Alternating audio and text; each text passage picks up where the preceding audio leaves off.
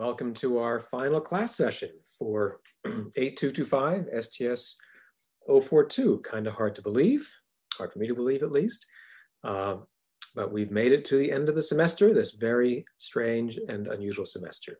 So I hope you're all doing okay. I know it's crunch time, even more than usual, I think, with lots of final projects and end of term stuff. So I hope you're all hanging in there, doing okay. Just a little while left on your paper 3 assignment for this class, and hopefully the other assignments for your other things are well in hand as well. Any final kind of logistical questions about the assignments or really anything like that? If not, that's okay. I will jump in. I do have one set of lecture slides for today and a kind of wrap up. We won't wrap up every last question in all of physics, I don't think, but we'll explore some ideas that kind of build on, follow the story forward in time compared to some of the recent things we've been looking at, especially in this kind of relatively recent overlap space, conceptual overlap space between very high energy theory, particle physics, and studies of cosmology, this area that we now called particle cosmology. And so for today, I want to talk about some things that you might well have heard about. Some of you might have already had a chance to read up on this in some detail, but there are things that are often described in popular culture. They're ideas that are still clearly speculative. These are not proven by any possible measure, but they are, at least to some members of the community, well motivated. There's reasons why lots of people think about these things and take them seriously, even though we the community, certainly don't have any kind of consensus yet, let alone a lot of kind of reliable empirical or observational information to help us sift through competing ideas. So we're in this kind of awkward state where lots of folks are pursuing interesting and sometimes very strange sounding questions, and some they get actually stranger and stranger sounding, I think. And so I wanted to kind of end our semester this term with this kind of taste of some small set of the open questions that members of the community are still really wrestling with and grappling with today. So I'll focus on ideas about string theory, some ideas about string theory, and the multiverse. And there's lots and lots and lots written about this, often for a non-technical audience. And part of also what I wanted to do with this class was just give you some pointers for some books that I really like, some accessible, really very well-written popular books by physicists with a range of opinions about this stuff. And so some of them are written by kind of arch rivals conceptually, and they together, I think, can help us get a reasonable sense of at least what seems to be at stake. What are some of our colleagues so exercised about, and why do they have competing visions for kind of next big steps forward on this intellectual journey we've been kind of marching along together this term. Not all of it is in the Complete Idiot's Guide, though I do actually like this book by my colleague George Musser. He's an award-winning science writer and a PhD in astrophysics. He actually is himself not an idiot, but he wrote this fun book for the Complete Idiot's Guide series on string theory, and of course other books as well. So partly what I'll do with these slides is give little shout outs with some like book covers for some of these books that I enjoy, you might enjoy after the dust has settled on this crazy semester, if you're looking for some virtual beach reading for IAP. Maybe these might be of interest. So as usual, of course, 3 main parts for the discussion today. I want to turn the clock back and look at this really 100-year-long quest, a 100-year-long challenge to try to find a quantum mechanical description of gravity. It's still an elusive challenge. And we'll see what were some of the earliest ideas about that, and why has this approach taken such a different turn compared to other efforts to describe fundamental forces of nature quantum mechanically. So we'll look at, in some sense, where string theory comes from and why some people have been so excited about it compared to other approaches. Then in the second part, we'll look again, just very briefly, at some of the kind of collisions, some of the possible implications of thinking about these string theory ideas in the context of cosmology, getting a little closer to work that I've been involved with, or some of my colleagues have been more involved with. So when we take this kind of particle cosmology view and take on board, or try to take seriously some of the ideas or possible implications of the high energy theory part, the string theory part, what does that lead us, at least lead some people to wonder about in this more cosmological setting. That's part 2. And then part 3, just very briefly, we'll zoom out and again remind ourselves that like all the work we've looked at together over this entire semester, none of these ideas are kind of unfolding in a vacuum. That I think we can make sense of some of the rhythms of change, if not the particular ideas that come forward, by asking about who's doing this work in what settings and what's some elements of a larger context that might help us make sense of the twists and turns. Okay, so as I mentioned, this century-long challenge, a kind of grand challenge for the field, has been to find some internally self-consistent description of gravity that would be in the kind of framework of quantum theory. We've seen, at least in some we looked at in some detail, others we had kind of hints at, that over the mostly second half of the 20th century especially, each of the other 3 main known physical forces of nature, electromagnetism, the strong nuclear force, and the weak nuclear force, each of those has been given a quantitative treatment in terms of quantum theory, in terms in particular of quantum field theory. We looked a little bit at quantum electrodynamics, the quantum mechanical version of electromagnetism, associated with people like Tomonaga and Julian Schwinger and Feynman and others. Likewise, we looked briefly at quantum chromodynamics. There's been this sort of remarkable success, often in very close dialogue between experimental inputs and theoretical advances. And yet gravity, the 4th known force of nature, has been this stubborn holdout.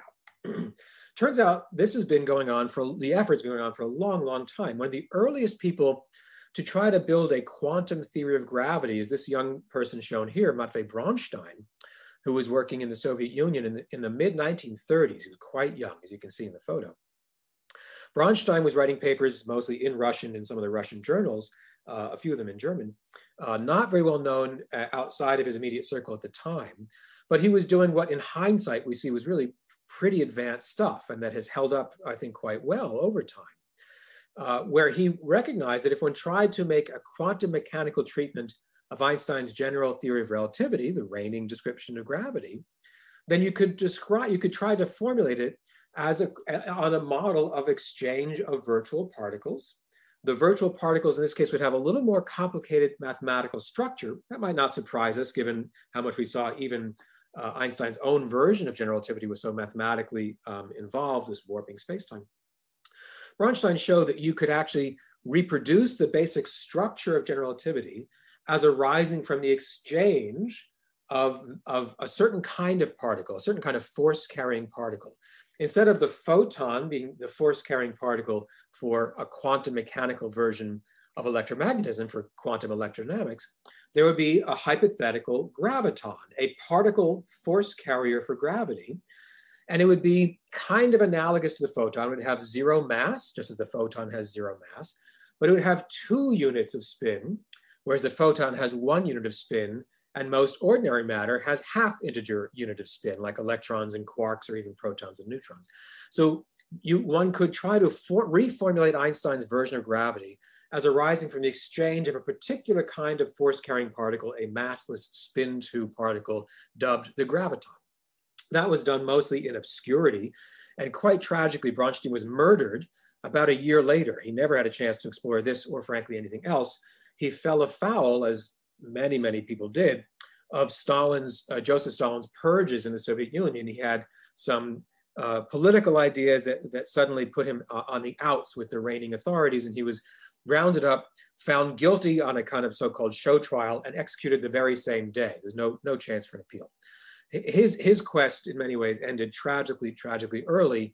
Many, many years later, other colleagues, including many in Western Europe and North America, kind of rediscovered insights that Bronstein had put together way back in the 1930s. Much more famously, much better known, especially in the US and Europe, Richard Feynman followed along very similar kind of thought paths in the early 1960s, when he himself got interested in gravity, not only particle physics. And Feynman also, in fact, he gave these now famous lectures that were published many years later, his lectures on gravitation, where he also taught his students that one could capture the mathematical structure of general relativity as arising from the exchange of these particular kinds of force-carrying particles, just classically. Now, you might be saying, well, don't we already know that gravitons exist? After all, our very good friends at LIGO have found gravitational radiation. They certainly have, using these enormous detectors in Hanford, Washington, in Louisiana, now similar devices throughout Europe and others under construction elsewhere. But this is really finding classical gravitational radiation. It's not identifying individual gravitons. It's like the difference between finding classical Maxwell waves, like radio waves, electromagnetic waves that are continuous and classical and extended through space and time. It's a similar gulf between that and finding evidence of individual photons, individual quantized force carriers of a quantum mechanical force. So whereas now we have, thank goodness, really quite compelling evidence about classical extended wave-like features from gravity, this still is not evidence of individual gravitons. The challenge on that score is still elusive. Now, even though there's not compelling experimental inputs about the behavior of gravitons, one could still, and people have over the century, try to build a kind of quantum mechanical treatment of these hypothetical force carriers as gravitons, massless spin-2 particles. And that's the kind of work that Braunstein began all the way back in the mid-1930s, and people like Feynman and many of his students tried to do head-on throughout the 1960s and so on. So you can basically say there's a kind of gravitational field, a kind of warping space-time of the sort that Einstein had described. You can imagine the kind of little perturbations around some average value. You can try to treat that as some quantum mechanical object, all in direct analogy to the treatment of, say, the Maxwell field as composed of photons. But unfortunately, as people like Braunstein were finding early on, this does not lead to a clear way forward. This approach leads to infinities when you try to account quantitatively for the behavior of virtual gravitons, much as one would do, say, the exchange of virtual photons. But unlike the case of QED, or as people now know, unlike the case of quantum chromodynamics and the others, there's no way to get rid of or to kind of self-consistently absorb these infinities. And we can get a sense for that by going all the way back to one of the very first lectures this term. Even classically, we can get a sense, at least, for why there might be a disanalogy between, say, electromagnetism and gravity when we try to treat them each quantum mechanically. We go back to things that some of our favorite wranglers, well, my favorite wranglers, were super excited about back in the 1840s and 50s, people like William Thomson and James Clerk Maxwell. They were working out this this mechanical worldview, where they found these mathematical analogies between, say, electrostatics and Newtonian gravity. They can each be written in terms of some potential, some function that extends throughout space and changes over time. In the electromagnetic case, the electromagnetic potential could be understood as responding to, as we'd say, sourced by where the electric charges are. So we could look at the variation, the gradient squared of the electric potential as arising from the charge density, the charge per volume. And if we just do some dimensional analysis, just some quick dimensions without trying to really calculate things carefully, we can see that the charge density goes like the electric charge per volume. So it's like some charge, whether it's the charged electron or some larger collection of charges, divided by some volume. Also remember, as the wranglers certainly well knew, that this all-important quantity, the wave number, goes inversely like some characteristic length. So wave number is inverse to wave length. And so the charge density in sort of appropriate units goes like the wave number cubed. As I mentioned, at least briefly some lectures ago, the electric charge, if we choose to measure it in so-called natural or appropriate units, the electric charge is dimensionless. In fact, it's the charge squared goes like 1/137. It has a very particular, just a number. It's not a dimensionful quantity. So dimensionally, the charge density to which the electrostatic potential is sensitive scales dimensionally like the cube of the wave number. Now let's try to follow that analogy for the gravitational side. Even for Newtonian gravity, the very similar scaling holds even for Einstein's more complicated version. Remember that the gravitational potential is sourced not by the electric charges, but by masses, or eventually in Einstein's version by mass energy. So we have to worry about the dimensions of this source over here, the mass density. Well, that goes like by some characteristic mass divided by volume. It's a density. The volume factor, we just convinced ourselves, scales like the cube of some wave number. But the mass, unlike the electric charge, the mass is also dimensionful. And so something that was not known to either William Thomson or James Clerk Maxwell, but has become really clear to theorists over the course of the 20th century, is that that dimensional quantity mass actually matters quite a lot.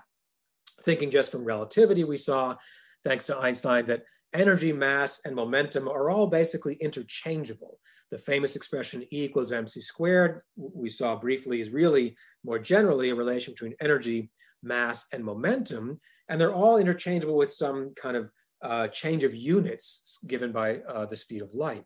But if we measure these quantities in kind of appropriate units, they're all dimensionful, energy, mass, and momentum. And in fact, they're all really kind of interchangeable. There's not a sharp conceptual divide anymore in relativity between mass, energy, and momentum. Then, that's the relativity side. Then from quantum theory, we saw, thanks to people like Louis de Broglie and built into the Schrodinger equation and much else, that momentum and wave number themselves are directly related. In fact, they're related by a different constant of nature, Planck's constant.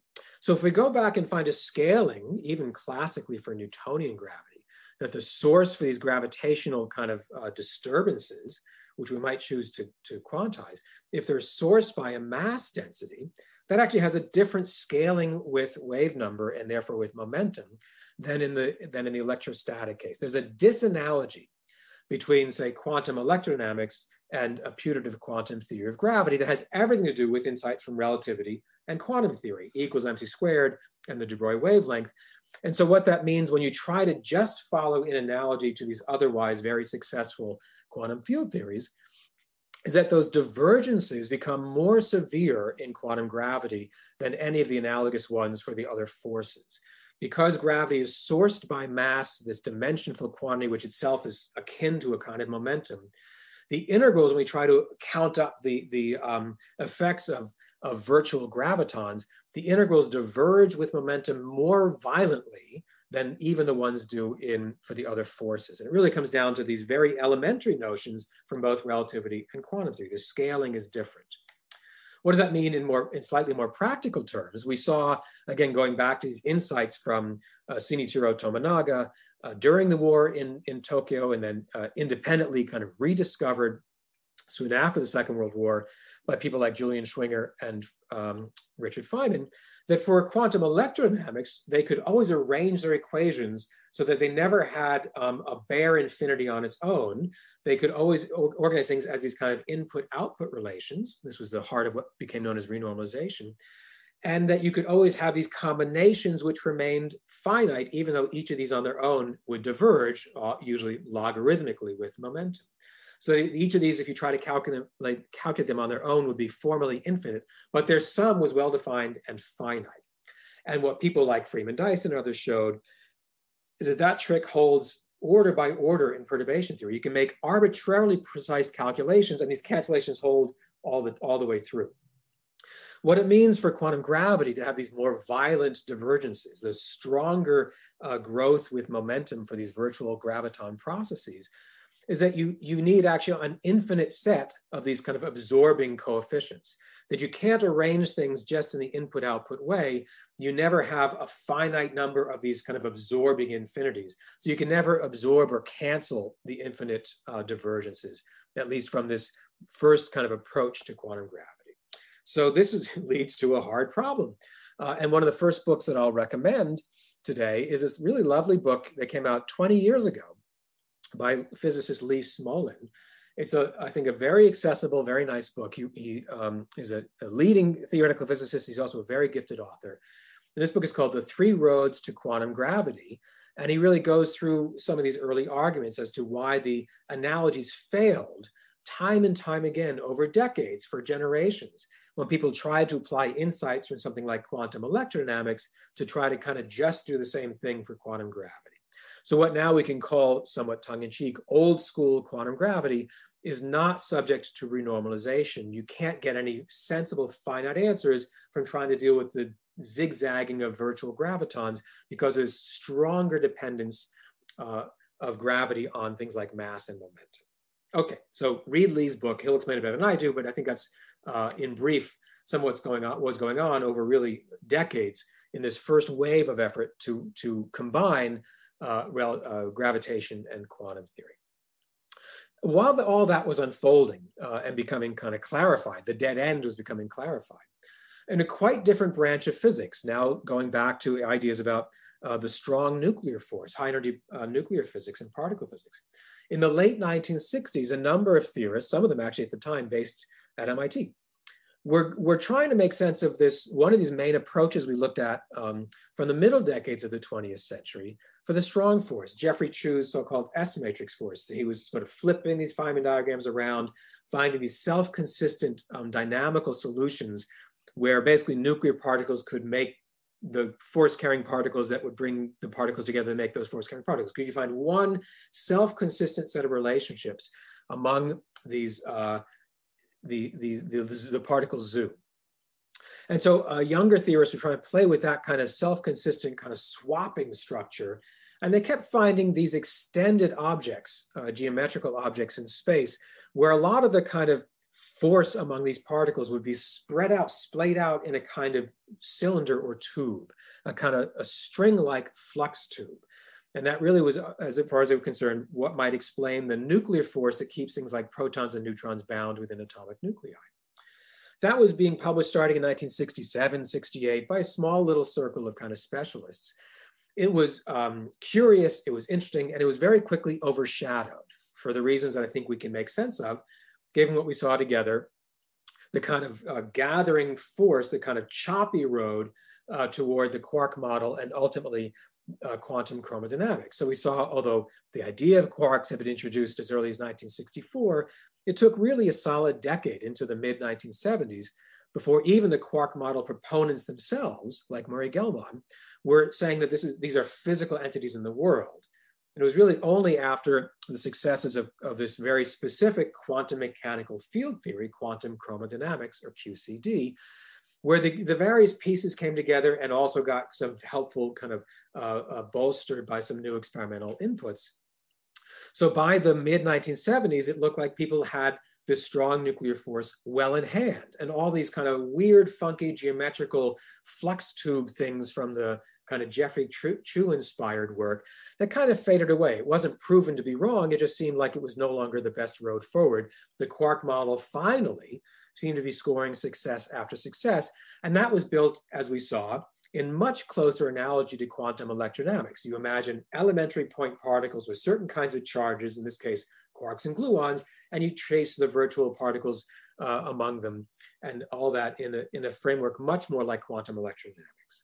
So the early string ideas really kind of fell away, not because they were disproven, but because they seemed like maybe not the best way forward to understand the strong force. Before people stopped paying attention, though, a few of this small circle recognized something curious in their equations for the Geoffrey Chew-like, for the stringy approach to the nuclear force.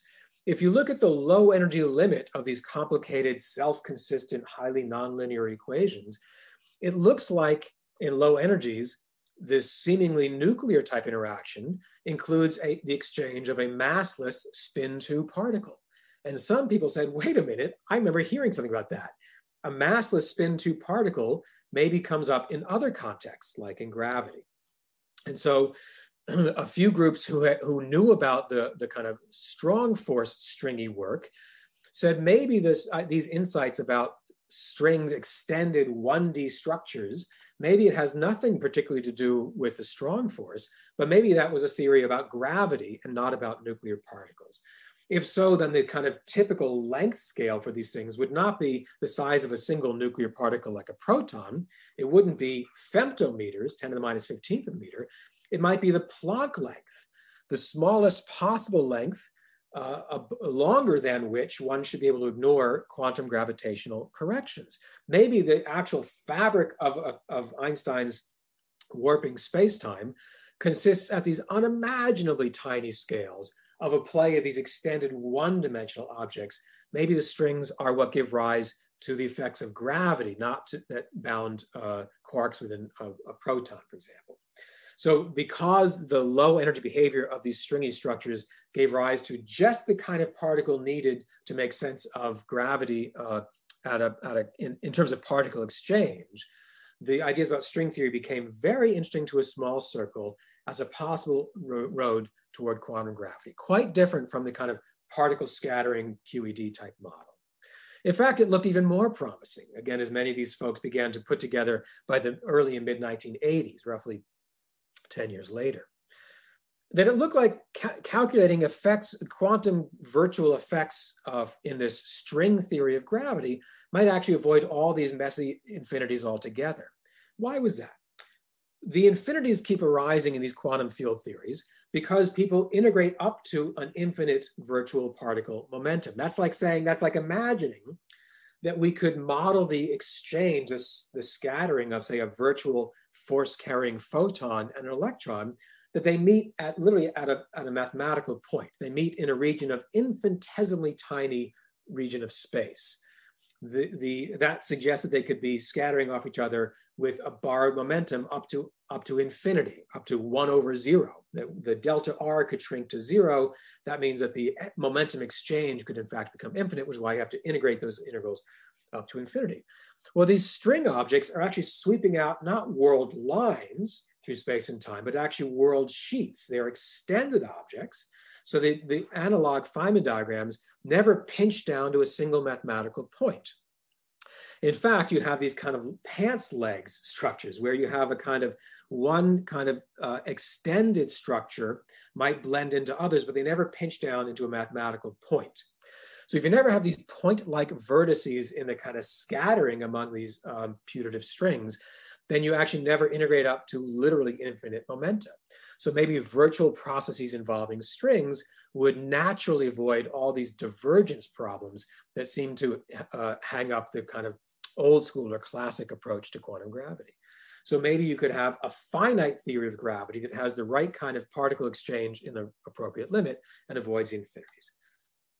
So why weren't we done in 1984? Well, because the same scholars found a pretty interesting catch. Some call it a bug, few would call it a feature. The simplest models that could be written down that could be applied to a gravitational model where these strings could be dancing around at the Planck length and giving rise to in the appropriate limit to Einstein's general theory of relativity. They only could live mathematically in 26 space-time dimensions. I put that in bold and italics, so we'll linger on that for a second. The earliest self-consistent models, when applied to gravity to get the right limit at low energies, to make it look like Einstein's theory at low energies, these strings weren't dancing around in 3 dimensions of space and 1 of time, x, y, z plus t. They could only dance around in a mathematically self-consistent way if they were living in a 26-dimensional space-time. It seems pretty clear that we live in a 4-dimensional space-time. So what's going on? A little while later, some of these physicists found that they could actually make these mathematically self-consistent string models of gravity if they incorporated a particular symmetry, strictly hypothetical symmetry, for which even to this day, there's no empirical evidence at all. A symmetry called supersymmetry, which suggests that for every known particle, every quark, every electron, every neutrino, and all the rest, there is a partner, a super partner particle with the same mass and same charge, but 1/2 unit more of spin. So for every spin 1/2 particle, like quarks and electrons and neutrinos, there would be integer spin super partners and vice versa. So for every integer spin photon, there will be a half integer or 3/2 integer super partner like a photino. For every quark, there will be a squark and so on. So at the cost of doubling every single known form of matter, these superstring theories could be formulated in only 10 dimensions of space-time instead of 26. That's getting more than halfway there, but it still means a lot more structure than what we seem to measure or just observe in our daily lives. So these early superstring theories for gravity had some unbelievable promise. These people weren't kind of deluding themselves that these could be of interest, but it wasn't such a straightforward deal. So we can then go to some of the kinds of plots that I love to make. Let's start counting stuff. So the blue curve shows all physics articles as covered by something called physics abstracts, a kind of worldwide consortium of physics-trained librarians in many parts of the world, trying to literally count up and categorize by subtopic all the articles by professional physicists in the peer-reviewed journals in as many languages as they could master. So that's the blue curve, and you can see it's growing fairly steadily over this period. In the red curve, and I've renormalized it myself, the red curve is then all the articles on string theory, including superstring theory, over the same time period. To fit them on one curve, I've actually divided the blue one by a factor of 100. So by the end of this period, the red curves are about 1% of all the publications in all of physics. Let's say they're almost equal, but I've cheated by making the blue curve change its amplitude by a factor of 100. So you see these very distinct structures in the effort expended on superstring theory compared to kind of global efforts on every branch of physics altogether. You see, virtually no attention at all to string theory. It really is a very curious little specialty area until the mid-1980s. What proponents of this work later called the first string revolution, which you have to know they only named after a second string revolution, right? No one called World War I until World War II. So what later became called the first string revolution, in hindsight, was identified with this work that was really published by a few independent small groups around 1984, where they began showing that the stringy stuff could include the structure of gravity if you imagine that string-like filament to be describing gravitational interactions at the Planck length as opposed to nuclear physics. And indeed, there were several different self-consistent supersymmetric models published all in 1984-85, and that led to an enormous burst, an exponential rise of interest in string theories coming very soon after that so-called first revolution. Then there was a kind of plateau for about a decade, and then there was what the proponents came to call the second string revolution, almost right on schedule 10 years later. What happened with the second string revolution, in brief, was that a few of these specialists found that what looked like 5 totally separate, distinct, but self-consistent superstring models, they looked different from each other. They all were mathematically self-consistent, even though they looked like they were different candidates. In the second wave, people like Edward Witten and other colleagues found kind of one-to-one mapping. So in fact, these 5 different models might all be ways of expressing a single shared model. These might be almost like coordinate transformations of a single underlying model.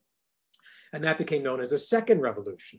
So if one performed what became known as dualities, it really is analogous to kind of coordinate transformations. You could actually map feature by feature those seemingly 5 distinct models into a single structure. That got people excited again. You see another exponential takeoff of interest, so that by the early 2000s, efforts on string theory, which had once been vanishingly tiny, occupy nearly 1% of all the physics output of all the physicists on the planet. So let me pause there, see if there's any questions on that kind of alternate approach to an effort to try to quantize gravity.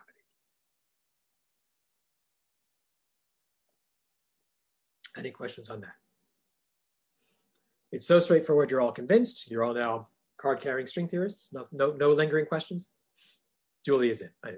Thank you, Julian. I'll tell Andy Strominger, he'll be glad. Any other questions? If not, that's okay, of course, but I'll press on. Because as if that weren't strange enough, boy, have I got news for you. You think that's strange? We live in 10 dimensions. Let's see where people take this, since they're now paying attention. Okay. Now, I very blithely told you, and none of you seem to object, so clearly it's the end of the term, that these superstring theories can only be formulated in a minimum of 10 space-time dimensions. They still only involve 1 time-like dimension. That means 9 dimensions of space, height, width, breadth, and 6 others, all at right angles to them. I mean, I look at where the walls meet in my house, and I can't find where the other 6 right angles would come from. So it's not just a failure of my own imagination, which fails all the time. This leads to some pretty strange sounding possible implications. Let's take a very simple one, going back again, right to the very first classes from this, class sessions from this semester. Think about, say, Faraday's lines of force. Unless something very strange is happening, we really can't live in a 10-dimensional world. If you imagine a single mass, some source of gravitation, some ball with some mass, a spherically symmetric one to keep things simple, set it down at the origin of our coordinate system, Then just like a single electric charge that got Michael Faraday so excited in the 1820s and 30s, we can try to imagine how lines of force would emanate, in this case, very simply, very spherically symmetrically, lines of gravitational force emanating from that source, that mass m at the center. Well, we can then try to do like Faraday did and envelop, kind of surround our source with an imagined sphere. We can change the radius of the sphere, so we can imagine how the strength of that force should fall off with distance. Now, again, as you know, the surface area of some sphere will scale as 1 power less of the radius compared to the volume. That holds in 3 dimensions. The surface area of a sphere goes like r squared, even though the volume goes like r cubed. That same geometrical relation holds for any dimensions of space. Any hypersphere, in particular one that's in, say, 9 dimensions of space, the surface area, we can very self-consistently project an appropriate submanifold and be all super fancy geometrical about it. We can calculate the surface area of a 9 sphere, and the area will grow like the radius to the 8th power, to d minus 1. So if we just redo Michael Faraday's really lovely, ingenious, in fact, geometrical scaling, then if we really think gravity lives in 9 dimensions of space, then we would expect Newton's law to go like 1 over r to the 8th instead of 1 over r squared. Why are we finding inverse square laws, even in the context of Einstein's general theory of relativity, very high accuracy? Whereas if we just have gravity kind of spilling out across 9 co-equal dimensions of space, we would expect a completely different behavior for the force of gravity. So what's going on when you say that this theory of gravity is formulated in 9 dimensions of space? One of the earliest efforts to address that is called compactification, which really just means make the extra dimensions super tiny. So the idea is that for as yet unexplained or unknown reasons, the idea is that these extra dimensions of space are not arbitrarily extended. They're not macroscopic. I can't take a walk in dimensions numbers 4 through 9 because, at least hypothetically, they've been curled up onto each other. And the way the analogy is always made, and you might have heard before, we'd think about a kind of soda straw or a garden hose. Now, if you're very close to that straw or hose, you can see it's an extended object. It has both a length and a width to it. But if you look at that object from very far away, it looks indistinguishable from a dimensionless line, an arbitrarily thin line, extended only in 1 dimension. So the idea was, what if these extra dimensions of space are not macroscopically large, but in fact are curled up on each other? They have a kind of internal radius that never becomes large. It's controlled by some as yet hypothetical kinds of dynamics. So that from our clumsy human-sized scales, what is actually a garden hose at an impossibly tiny radius looks to us indistinguishable from being merely a line of 0 width. That's the kind of hand-waving version of how you could compactify, in this case, 1 extra dimension. So we might live in a universe with X, Y, and Z, macroscopic height, width, and breadth, and then W, let's say some 4th dimension of space, but that one is a tiny little circle that that we don't probe at low energies. And so we never see anything we never see this structure because we're never measuring it on the right length scales. If the curvature of that garden hose, the radius, were of order the Planck length, we'd have no way to know it directly because we can't kind of measure anything with such high spatial resolution. So that's the idea, to compactify these extra dimensions. That works pretty straightforwardly if you only have 1 extra dimension of space to kind of get rid of. But remember, these superstring theories require at least 6 extra dimensions, 9 dimensions of space plus 1 of time. So we have 3 macroscopic ones that we can self-evidently move around in. So you have to compactify 6 extra dimensions, not just 1. It turns out, again, as people began finding as early as the mid-1980s, that becomes an unbelievably complicated problem in topology, that there are estimated to be about 100,000 topologically distinct ways to kind of curl up or fold up these 6 extra dimensions. So at every point in X, Y, Z that we could kind of walk along, there would be curled up, maybe in some different pattern, 6 extra dimensions of space with a characteristic scale of order the Planck scale, 10 to the minus 35th of a meter. And yet the actual curling up, the shape of it, really the topology, could be different from one location to the next. So people start talking about these so-called Calabi-Yau manifolds, a topic of great interest to pure mathematicians. And some of the string theorists wondered, would that kind of topology accounting be useful for making sense of these shrunken down compactified dimensions? My next book club suggestion is a lovely book by a colleague, Lisa Randall, who teaches at Harvard. She used to teach at MIT, but Harvard convinced her to move all the way across campus. And a really lovely book called Warped Passages, which Lisa walks through some of the kind of reasoning behind these extra dimensions of space. What are different ways to try to make them go away from our everyday experience? So she explains that, I think, really very nicely. So the first main conceptual approach to these extra dimensions is curl them up, even though it turns out that's pretty complicated to do. It got even worse. I would call it worse. It got more complicated in the early 2000s, and we're getting kind of close to where we are today. Other string theorists began to realize you don't only have to worry about the actual kind of dimensions of space, which can be topologically complicated in those so-called Calabi-Yau manifolds, but you actually have to worry about self-consistent configurations of, say, these strings within and among those dimensions. So you don't only have topologically distinct configurations of geometry, you actually have some physical degrees of freedom kind of dancing around on them. And as you can imagine, you get quite a different solution if your string is wrapped around a sphere versus if it's wrapped around a torus versus if it's wrapped around a kind of 3 torus or whatever else. So when they began counting up the actual number of low energy string theory states, we worried not only about the geometry of the dimensions of space-time, but actually how these physical degrees of freedom, these string-like states, could be distributed within and among them. They came up not with 10 to the 5, 100,000. They came up with 10 to the 500, which is more than a rounding error. So they began to be concerned that there seemed to be 10 to the 500 distinct low energy string states. 10 to the 500. I won't ask for a show of hands, but it's pretty hard to come up with numbers like 10 to the 500. I've tried. Let me give you some of my mundane examples.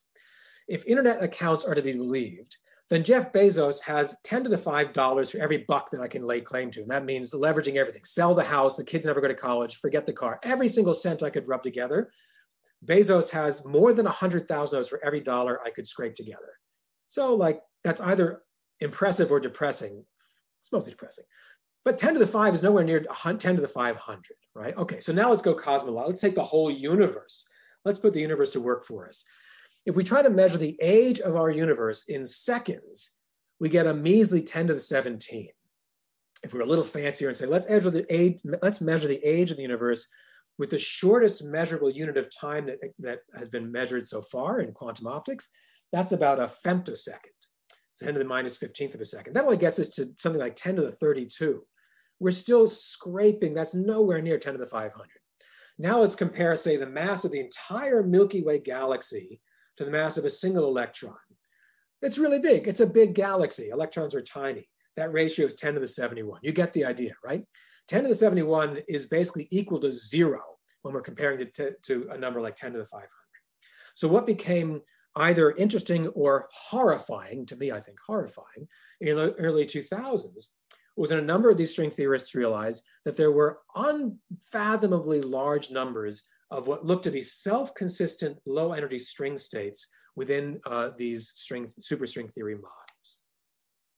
Now, why should we care? Because at least within this superstring theory framework, every single quantity with which we might try to characterize our universe, the masses and charges of every kind of particle, every electron, quark, gluon, everything, would depend, in principle, on the particular one out of those 10 to the 500 string states in which our universe happens to land. So even for elementary particles, this is a huge mess. Why is the charge of the electron that versus something else? Even for kind of bulk or astrophysical properties with which we characterize our universe, things like the expansion rate, that's the letter H, the Hubble expansion parameter, the rate at which galaxies recede from each other, or things like the value of so-called dark energy or the cosmological constant, even the bulk properties with which we try to characterize our universe at large, each of those numbers, the actual quantitative value, would in principle depend on which one of out of these 10 to the 500 distinct string vacuum states.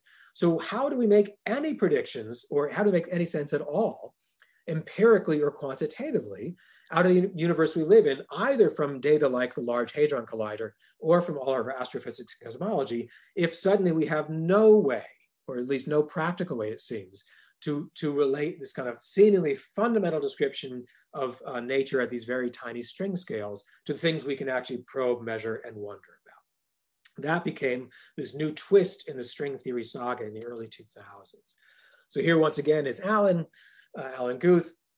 That idea about the string, so-called string landscape, these 10 to the 500 equally self-consistent low energy states of string theory, that set of ideas kind of collided with some cosmological ideas, which had first been developed quite independently. So we talked in the most recent class session about cosmic inflation, a set of ideas that I dearly love. It turns out early on in thinking about inflation, people, including Alan and Paul Steinhardt, and actually a number of folks we mentioned briefly last time, Andre Linde, began to recognize something curious about these inflationary models. Basically, each inflationary patch, each inflationary phase, let's say, has some kind of natural lifetime. It's almost like a radioactive decay, that the configuration of those Higgs-like fields that temporarily drive this very rapid accelerating expansion of space and time, they have a kind of natural decay or natural lifetime. It's not infinite. In fact, we know it was a very short-lived period of inflation. And in fact, we can kind of estimate for a given model what the kind of almost like a half-life would be for how long that phase is expected to last. It's probabilistic, it's a quantum mechanical process, but it's very similar to calculating a kind of radioactive half-life. And what became clear is that for many, many, many of these models that otherwise seem to match predictions on our sky beautifully, they're models that seem to have many nice features, that the kind of half-life, the decay rate, so to speak, is actually smaller than the expansion rate. That in regions that have not yet decayed out of that phase, space should be stretching exponentially quickly, more quickly than the rate at which neighboring patches of space will fall out of that inflating phase. This became called eternal inflation. And the idea is that at least seems self-consistent to suppose, based on what we otherwise know, that if inflation begins anywhere in the universe, it never stops. It will stop at that location. It's not inflating for us right now. It'll stop at that location, but there'll be some other regions of space-time that are still growing exponentially quickly. And that's because there's this sort of competition between the kind of rate for any given location in space to fall out of inflation. That's the kind of capital gamma, the kind of lifetime of an inflating phase, and the rate at which the volume of some neighboring region continues to grow.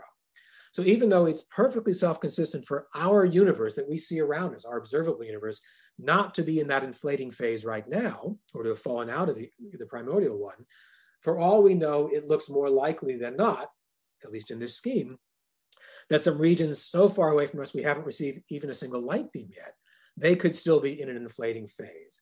And that could happen forever, because when that neighboring point falls out of inflation, some other volume of space will grow quicker still. So that led to this idea that Andre Linde in particular really championed, and Alex Vilenkin and Tufts, many scholars who were interested in cosmology, began wondering about a so-called multiverse. Could it be that our observable universe, everything we've seen, everything we could measure, the CMB and all the rest, is that actually just one kind of self-contained region of space and time within an arbitrarily larger region in the midst of which other patches are still inflating exponentially and others have fallen out as well? Could you have an infinite multiverse? If inflation never ends, if it really could happen towards t equals infinity, then in principle you have an infinite volume of space. We can observe around us a very tiny self-contained bubble within an infinite bathtub. We're like a soap bubble within a bathtub that actually is infinitely large in volume. So that was the idea of eternal inflation, suggesting, not proving, but suggesting there could exist a multiverse, a huge collection of pocket universes well beyond our own with which we can kind of gather information. And that idea then kind of collided with or was merged with this series of ideas from string theory in the early 2000s, in particular the so-called string landscape.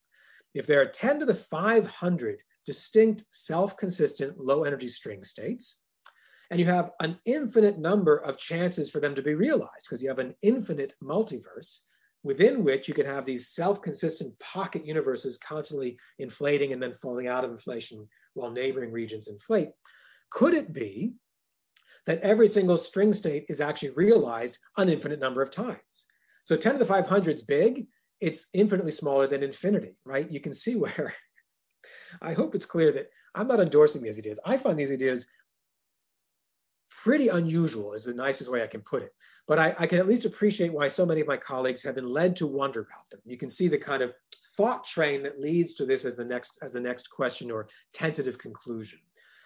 You can also see how it's getting harder and harder to get the kind of reinforcement or the input or the kind of dialogue with empirical data, unlike, say, the early days of quark physics.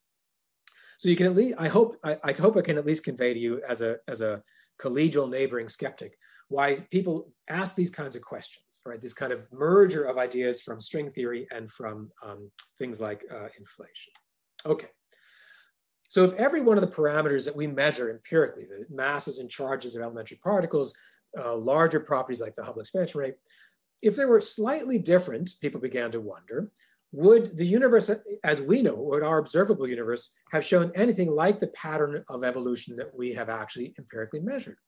Could there have been galaxies that actually formed stably if the expansion rate were slightly larger? The idea was if the expansion rate were actually a little bit larger in early times, could galaxies never have overcome the kind of expansive pull of gravity? Would they've never coalesced to become gravitationally self-bound?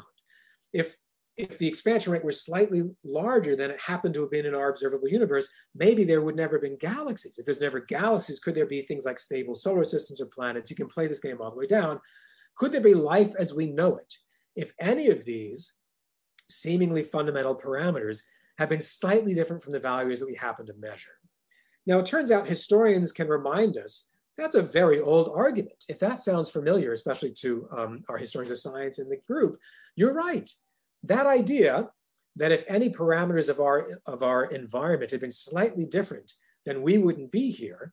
That goes back at least in a kind of European tradition, at least to the late 17th century. I'm sure we could find clever anticipations even earlier. But some of the most famous articulations of that come from this very charming book by Bernard de Fontenelle, a French natural philosopher, translated as Conversations on the Plurality of Worlds. It's still in print. You can buy a cheap paperback. Very soon after that, Isaac Newton was writing letters privately to a theologian friend of his. They were published soon after Newton's death, his friend Richard Bentley, where he was musing on this as well. To these folks, this kind of fine-tuning argument was to them absolute incontrovertible proof that God exists. And to them, that was a kind of fairly recognizable Christian God of the Bible in their reckoning. The idea was that God must have made the world just for us. If the earth were slightly further from the sun, it would be too cold for us to have flourished. If the earth were slightly closer to the sun than it is, it would be too hot. These kinds of fine-tuning arguments have a very, very long history in astronomy and astrophysics. And for a lot of the early advocates, this was taken as literally proof of a kind of biblical story of Genesis, that God made the universe literally for us. So is that how these later string theorists formulated? Not really, in fact, not at all. So 2/3 of that fine-tuning argument sounds just like what Isaac Newton or de Fontenelle had been saying 300 years earlier. But some of these later, more recent advocates give it an interesting twist. They appeal not to a religious or a kind of supernatural force. They appeal back to us in something called the anthropic principle, which again, you might have read about. The idea, as I've mentioned before, as even Fontenelle and Newton had recognized, is that the natural constants have to be seem to have to be within very specific and actually narrow, fine-tuned ranges for anything like life as we know it to have survived, to have evolved and survived. So if those parameters were not within those finely tuned ranges, then we wouldn't be here to ask these questions. So it comes back to what's the precondition for cosmologists, or any humans at all, to be asking questions about our universe. And so again, here's some other very nice popular books that came out around 15 years ago or so.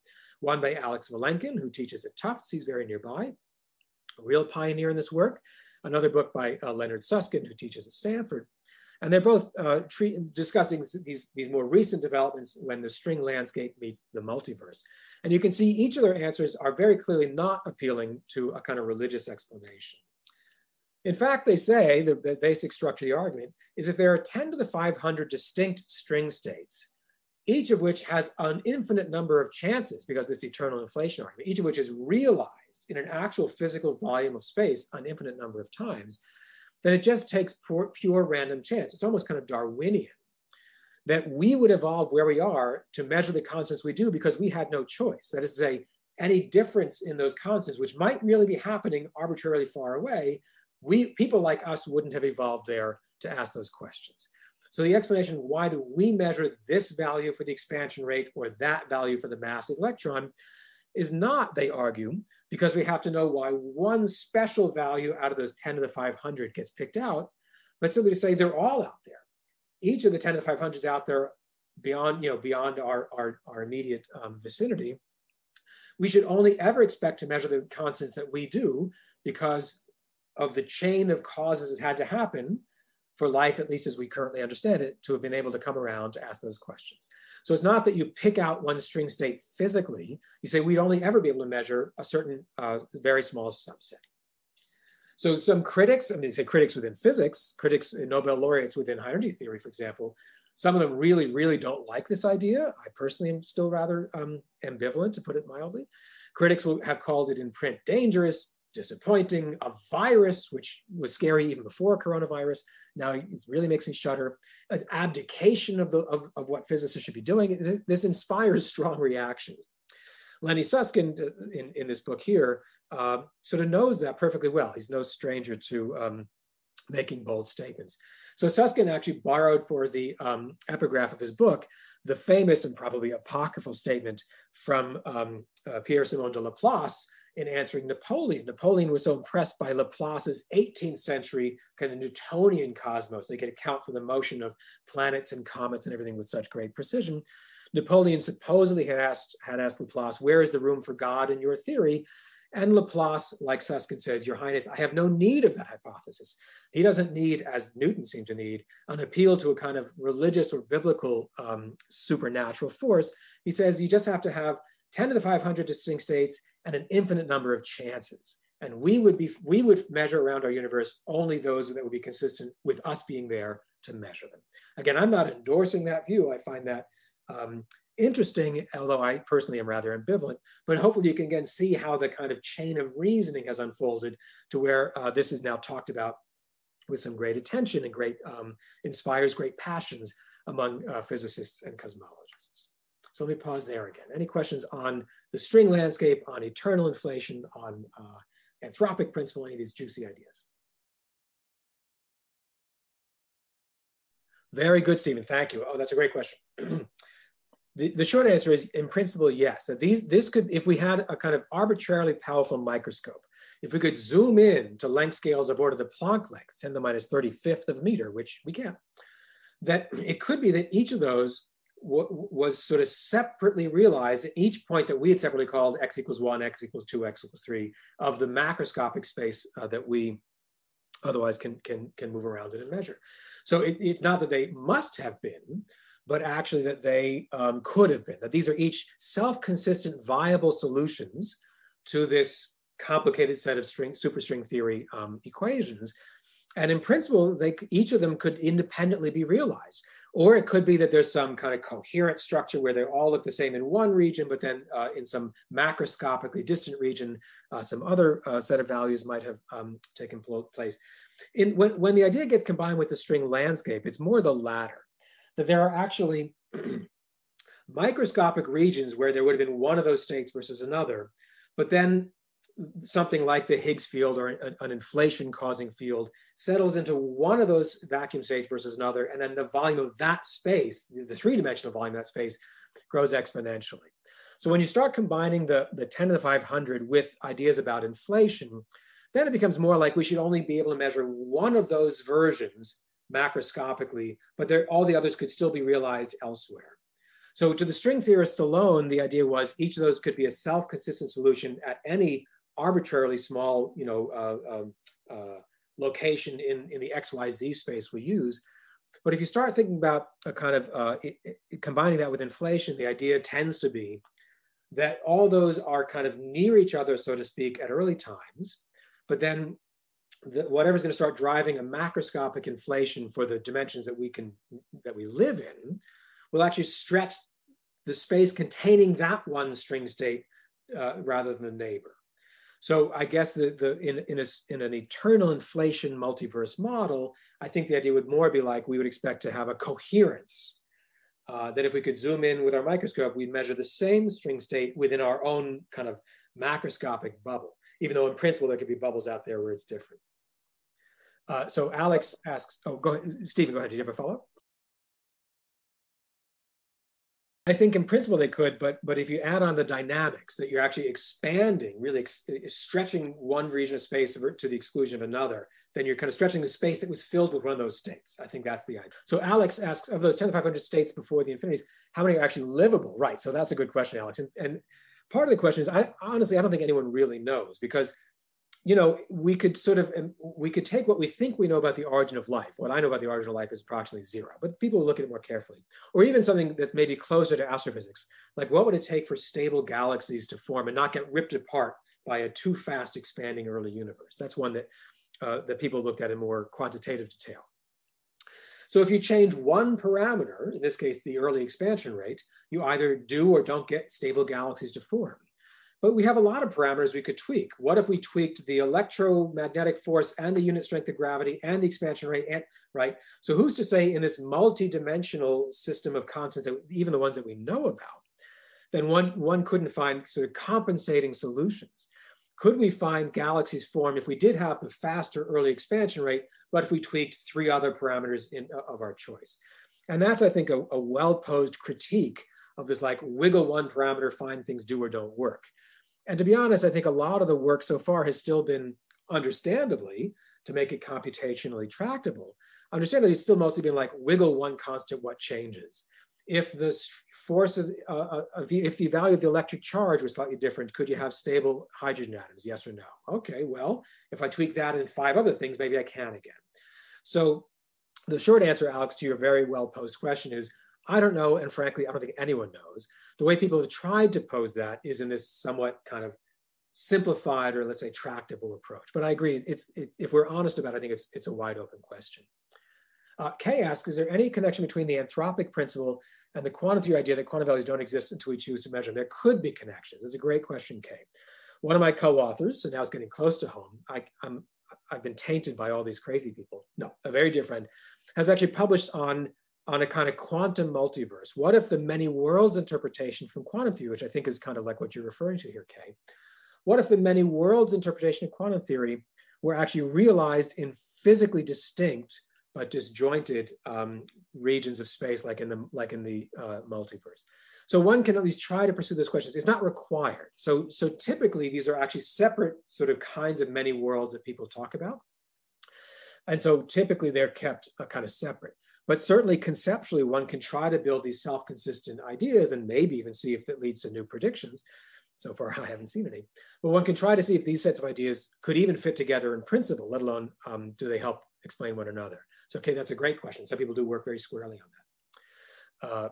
Fisher asks, since these extra dimensions are on the scale of the Planck length, I imagine there's no experiment we can perform to determine if they have any physical meaning. Good. So I should say, the limits empirically are that these extra dimensions can't be larger than about millimeter scale. And millimeter is a lot bigger than the Planck length. There's no compelling reason why they should be millimeter scale and not larger, right? So that would still take some explaining. But the kind of high precision tests of gravity, that's where these limits mostly come from. Testing gravity in a kind of classical general relativistic framework, people have done pretty compelling experimental bounds saying there's no measurable departure down from like millimeters out to tens of billions of light years. That is just unbelievable, I think. So could it be that these extra dimensions were as large as the size of a proton, let alone the size of a millimeter? Maybe. So one way that people try to look for them on the, if these extra dimensions were small on human scales, but not so small, is with something that's called missing momentum. It's different from the missing mass problem. So at very high energy particle accelerators like the Large Hadron Collider, is there basically momentum that goes missing in the otherwise very careful momentum conservation balance when you smash, for example, two protons together and collect all the junk that comes flying out, every time they've done it so far, the momentum balances perfectly, which is, should think like, that's really great. That's great. If there had been some of these particles, in some sense, taking some of their journey, taking a kind of detour, like a shortcut through some of these extra dimensions of space, then the momentum balance that we measure in our 3 dimensions should in principle be off, and maybe by a measurable amount if those shortcuts were over long enough distances, like, microns, not Planck lengths. So there is a program to use particle collision data to put limits on that version of a kind of shrunken down extra dimension. I should say, I mentioned Lisa Randall's book, Warped Passages. In that book, Lisa talks about one of her own very, very, very ingenious interventions was, what if these extra dimensions actually never got small? What if they are still macroscopically large? What she found with a colleague back in the late 1990s, and I did some work on these models, but really Lisa was the driving force, was you could find self-consistent gravitational configurations in which we would live on a 3+1 dimensional slice. And in fact, quarks would stay stuck here. Even gravity would appear to be stuck on this kind of sliver self-consistently. You could have basically, it's almost like bound states for gravity it's like an analogy to bound states.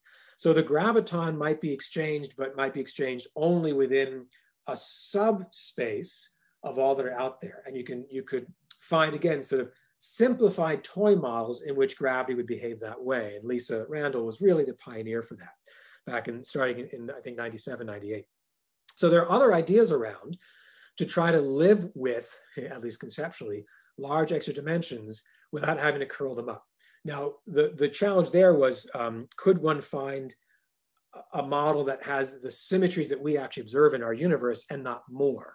So those models work really are very lovely if you have very, very highly symmetric spaces for the ones that we would live on, that look either exactly like Minkowski space or something very similar. We live in a slightly less symmetric space time than Minkowski space. And it turns out there was at least no mathematically demonstrated way to embed even that simplified toy model with one fewer kind of symmetry group in that structure. That doesn't mean it couldn't be done. So that's an open question, but there are many ways to try to live with, make peace with many extra dimensions, but they all require, a pretty big kind of leap.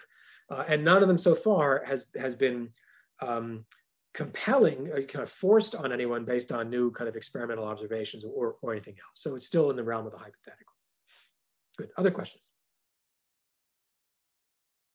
I think part of it is that really, at least to its critics, and frankly, I'm sympathetic with this critical view, it seems to give up on the aim of trying to explain the universe that we live in based on physical forces or laws that we could explain. It basically says that the universe that we live in is the outcome of basically random chance. It makes it more like the way we account for change in Darwinian natural selection, but now with like infinities instead of just large numbers. It could just be random twists and turns of fate, and maybe that is the right answer. But that kind of grates against a kind of maybe it's a philosophical or aesthetic preference. It's not like it's a logical necessity, but it grates against a kind of form of explanation that has, I think, otherwise been successful as a goal. It's aspirational for things from Newton's day through Lisa Randall's day, for that matter, for efforts to try to account for a specific set of, let's say, fundamental forces acting on a specific set of elementary constituents, whether they're quarks and gluons or superstrings or name your favorite, and being able to account for bulk properties that we could compare with observations.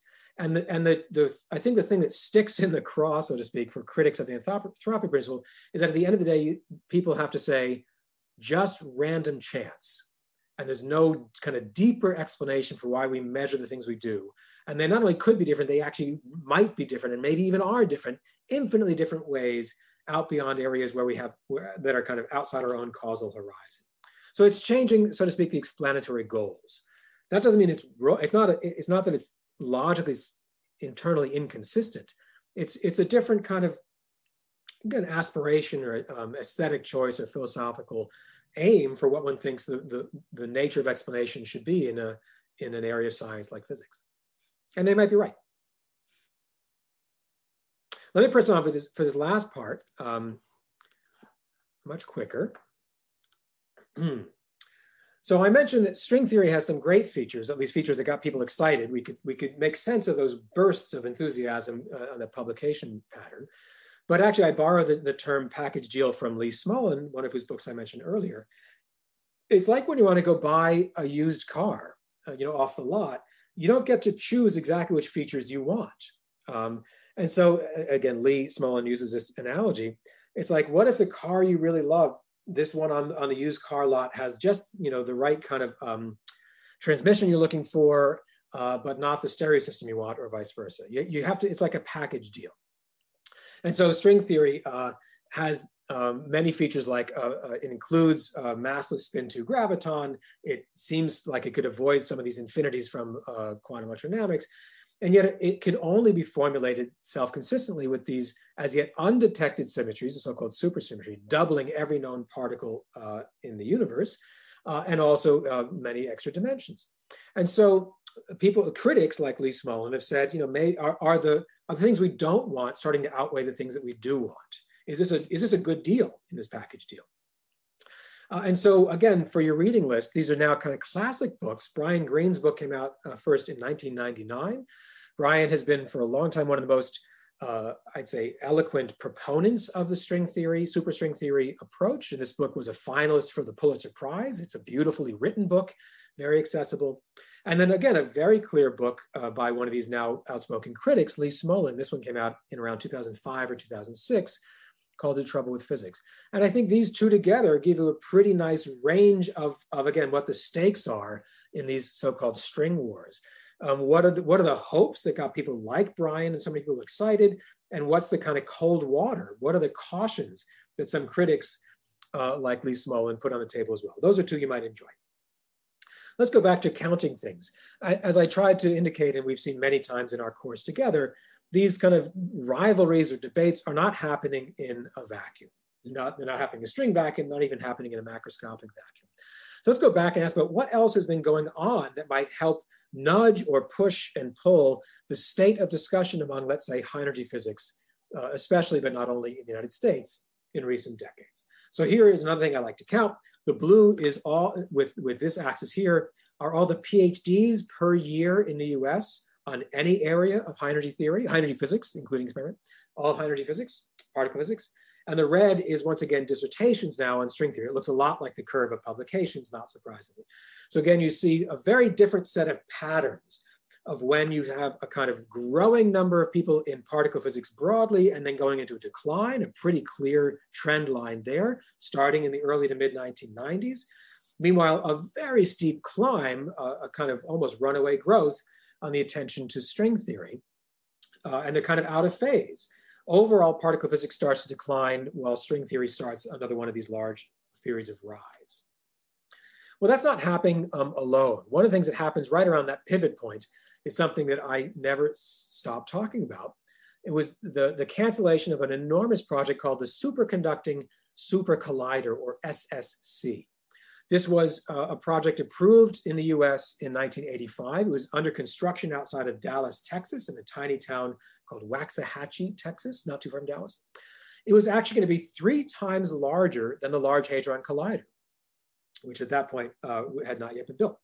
So it would have been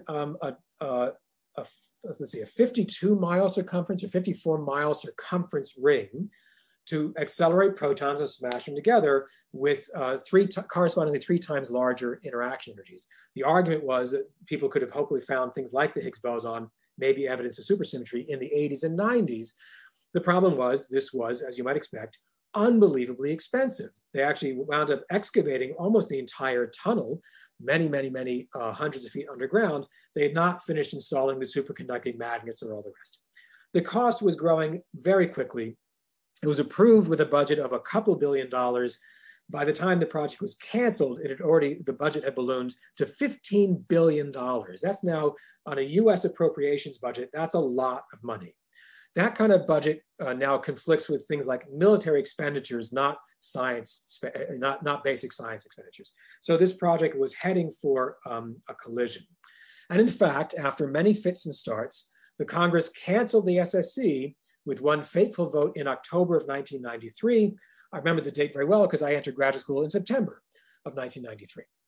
So I don't take it personally, but the US Congress killed off one of the reasons I went to grad school 1 month after I entered graduate school. I don't think they had me in mind. So you can see here, look at US funding for energy physics in inflation adjusted or constant dollars. Funding for the entire field, not just for that one experiment, for the entire field of energy physics fell in half in 1 year. That was an even sharper fall than the otherwise sharp falls we looked at many times in this class in the early 1970s. In the early 70s, the funding for energy physics fell in half over the span of 4 years. This time, Congress was even more efficient and canceled or reduced the budget for energy physics in half in literally 1 year. And over the rest of the 90s, after that, funding for physics across the board continued to lose ground, both because of budget cuts and because of inflation. Many, many books that have looked at the troubled history of the SSC in particular. There was even a novel about this by the novelist Herman Wouk. He's the same novelist who wrote The Caine Mutiny, a very accomplished novelist, wrote a novel about physicists in Texas watching the SSC get canceled. I took it to heart. Why did Congress cancel funding? In short, the Cold War had ended. There's many moving parts, but the overwhelming cause seems to have been, as many of these scholars have agreed, that the kind of reason to keep spending very large amounts of money on so-called basic research in areas like energy physics had always been a competition with the Soviets, and the idea that if outright warfare broke out, you'd have all these well-trained people with good equipment. And after the Soviet Union dissolved in summer of 1991, those arguments no longer held the same kind of sway that they had for generations before. And one of the most visible symbols of the end of the Cold War for science funding in the US was this cancellation of the huge accelerator. Let's go back to that plot of, remember, this is now all PhDs in particle physics, PhDs in the US strictly on string theory, and here, because green means money, green is now that budget curve I just showed in the last plot. Look at the amazing correlations here that you stop getting more people entering particle physics when funding falls in half.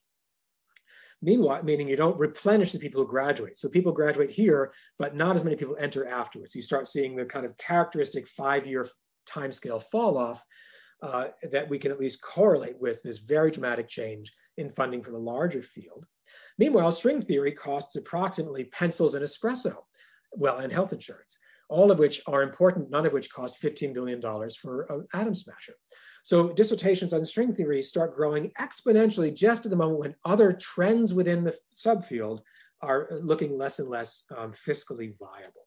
It's not only the US, this is a complicated plot that I like staring at. Let me just tell you briefly what it's showing.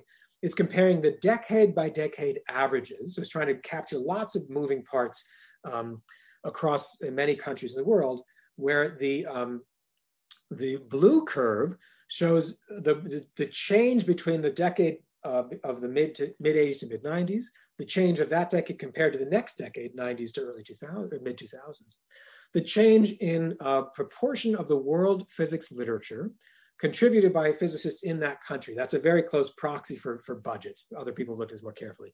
So you can really think of this as kind of budget trends. You can see the budget for physics research across the board fell in the United States after the end of the Cold War. That's consistent with what I showed you before. Likewise, for many of these sort of former Cold War so-called superpowers, the USSR and then the post-Soviet republics, same with Britain. Meanwhile, some areas of the world during this period were investing like crazy in the basic sciences after the end of the Cold War. Countries like Brazil and China for some time. And you have a very clear anti-correlation between countries that stopped investing so much in physics overall and the proportion of physicists there who began working on string theory versus the inverse, countries that were investing across the board more and more aggressively across the full range of physics. And you see either a slower growing proportion or a falling proportion of physicists working on string theory. That doesn't mean there's no reason to work on string theory intellectually. It does remind us that these decisions are not happening in a vacuum, that what are the resources available with which to even ask certain questions? those change not only based on arguments about string compactifications or eternal inflation. Physics then as now is still embedded in a pretty messy world, a world that in this case went through a pretty dramatic change with the end of the Cold War. So let me wrap up. Early in our own millennium, physics seems to be just as much in the flow, embedded in the world of people, culture, politics, geopolitics, and budgets, and all the rest, as it has been throughout the whole period we've looked at this semester.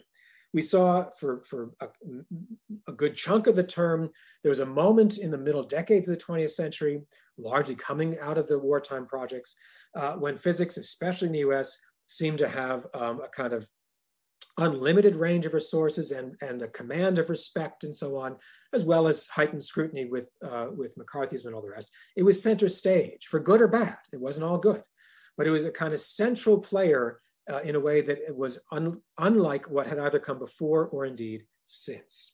I got my own taste of this, about the changing fortunes or the cultural capital, let's say, of high energy physics myself about 15 years ago. Alan and I had written a very brief review article on inflation. In fact, it was one of the readings for the previous class. It was published in Science. 1 week later, there was a point-by-point rebuttal posted on a creationist website that someone emailed us to pay attention to. They went through and showed all the reasons why this inflation account and even the standard Big Bang was baloney. And in fact, instead, much as the Christian Bible seems to suggest, at least to some readers, the universe is only 6,000 years old. It's not 14 billion years old. And they wanted to show why every one of our arguments was wrong. They conclude quite correctly with the following. We had to show you in their own words what these MIT eggheads are saying. I said, well, guilty. That one they nailed. That was empirically astute. Guth and Kaiser need to take up truck driving, they wrote. I said, I'm listening. That would get them out of their ivory towers at MIT and into the real world, where they would be forced to look at trees, mountains, weather ecology, plus what do you see on the interstate but Taco Bell and Motel 6, all these wonderful features of nature that signal the evidence of design. In this case, they meant design by a biblical God. Reality is to proclaim design, purpose, and intention. So I've had a wonderful time talking with you this term. I'm sorry we had to do it remotely. I hope that was nonetheless a reasonable experience for you. Please don't hesitate to email me, but for now, I got to head out because I got to get back to my rig. So it's been great. Good luck with the end of the term. And please don't hesitate to reach out if you have any questions anytime, but I'll stop there. Any questions on that?